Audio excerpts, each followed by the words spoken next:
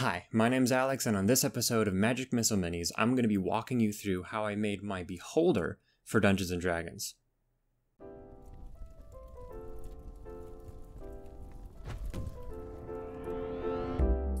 So I start by cutting out a long piece of wire, making sure to cut out far more than I think I'm going to need. I then straighten that out and fold it in half with some pliers and start twisting it out. The reason that we twist out the wire is so that we can get a nice strong armature, since we're going to be putting a lot of green stuff on this guy. And for those of you who don't know, a beholder is basically a big old floating eye with a bunch of little eyes and little eye stalks and a big old mouth. I then take my miniature and pose it on a 50mm base. And as you can see, this is why we got a really long piece of wire, because the wire is acting as a counterbalance for the rest of the miniature on the base, since the miniature will end up being very heavy. I then go in with some hot glue to attach the wire armature to the base. Then you add a ball of tinfoil to the armature, and I found that this is just the best way to do larger miniatures without having to waste a ton of green stuff. I then add more strips of tinfoil as needed, and can then go on to add my first layer of green stuff. When you add your first layer, you don't want it to be too thin, because sometimes the tinfoil can kind of poke through the green stuff and it makes it a lot more difficult to work with.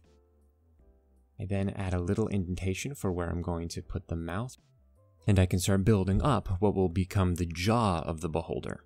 At this point, the miniature was kind of turning into a bobblehead, so to give it a little bit more structure, I cut up some kebab skewers and hot glued them to the wire armature, adding another little piece here as almost like a little brace. I then go in and add more green stuff to where the eye is going to be and sculpt that into the model a little bit, and then start working on the eye stalks. So I do this by cutting out small pieces of wire and bending a little loop into the end of them where the eye is going to be, sticking them into the miniature with some pliers.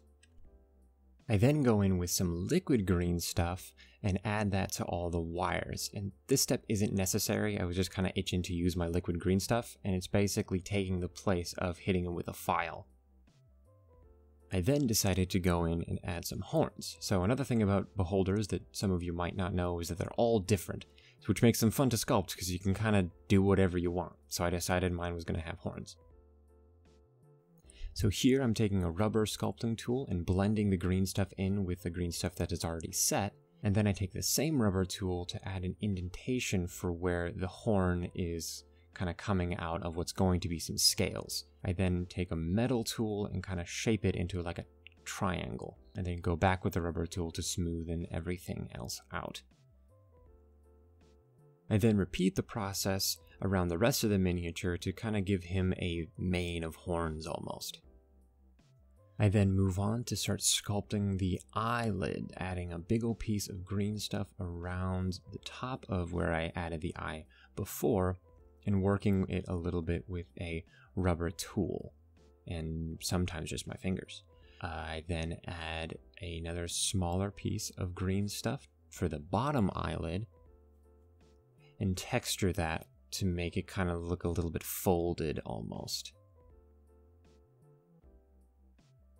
I then work on the gums of the miniature, adding these kind of triangles of green stuff where the gums are going to be, and working that in with a rubber sculpting tool as well until it's a place where I like it.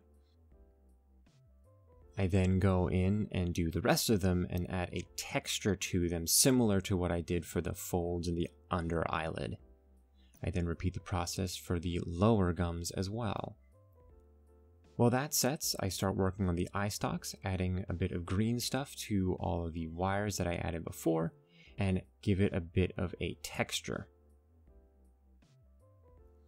And it should look something like this without its teeth and without the eyes on the ends of the eye stalks.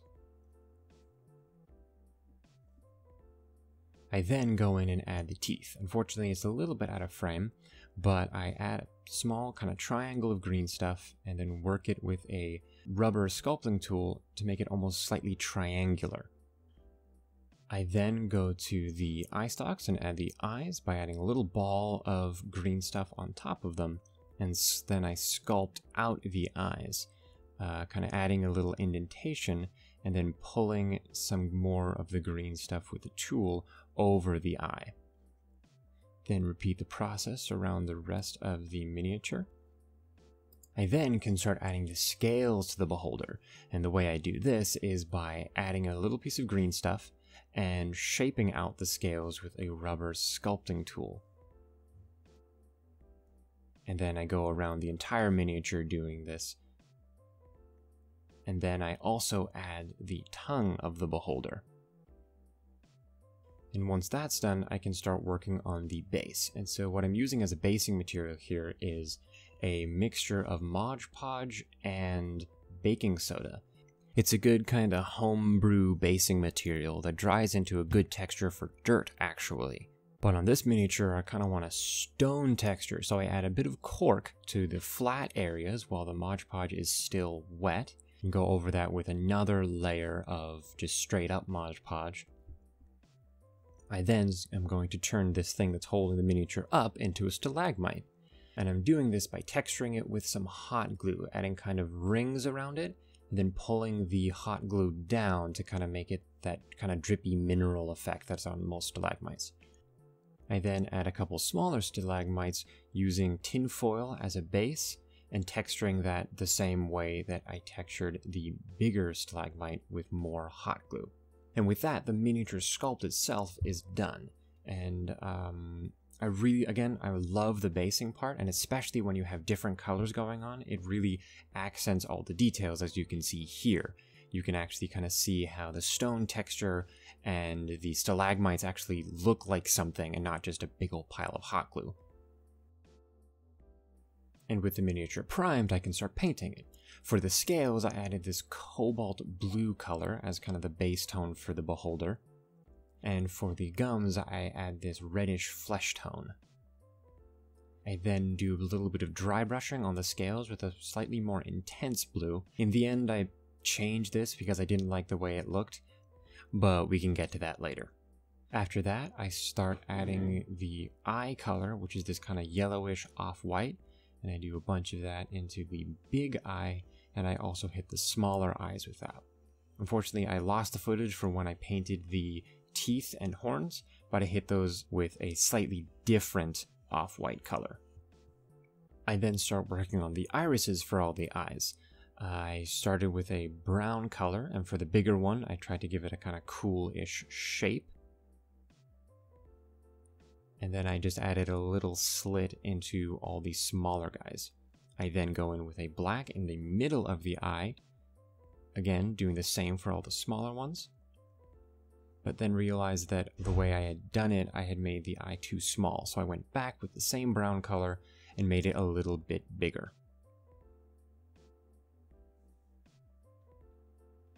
I then add another dry brush of a kind of mid-tone brown, which I also changed later. I then hit the base of the miniature with like a mid-tone gray for the stone.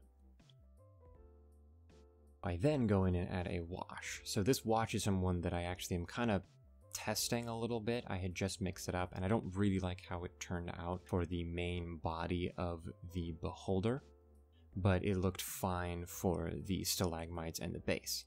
I then go onto the base with a white dry brush to kind of bring out the stone texture. And then I add a gloss varnish to the eyes and the mouth. I then go in with my final dry brush, going with a nice light blue to kind of make up for the darkness of the wash that I used. And once I've hit the entire miniature with that, I get a wet paint to make the highlight on the miniature, just wiping off any excess with my finger. And with that, the miniature is finished. This project was really fun to work on. I really liked some of the details that I had to do, especially like the mouth area. I think that turned out really well. And the stalagmites made out of hot glue, I think, was really cool. I had never done that before, and I think they turned out very well for a first try. Also, it's just kind of cool to do a larger miniature. I don't do a lot of big miniatures. Most of them are just the standard 28mm sized. The only one I've done before is this guy, and I did him quite a while ago, so going back to larger miniatures is just kind of fun because it's a different challenge. Thank you so much for watching that video. If you enjoyed, please leave a like. It really helps make sure that these videos get suggested to more people. If you want to see more, then you can subscribe and hit the bell to get notified whenever I release a video.